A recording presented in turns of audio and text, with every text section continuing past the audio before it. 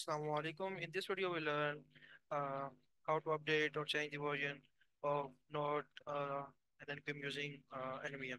So what I have done, I was trying to update Node to latest version, which was the LTS version 20.15.1. Now I want to shift on 20.15.1, but getting the issue exit status one, and it says it's not an internal or external part. So what you have to do, you have to open again with administrative rights, okay? Run as administrator and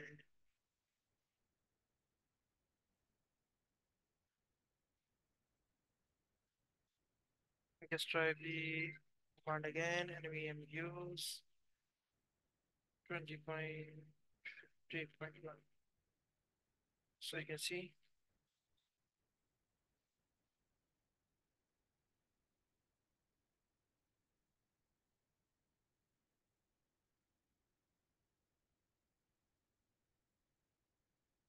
so our node version is updated to 20.15.1.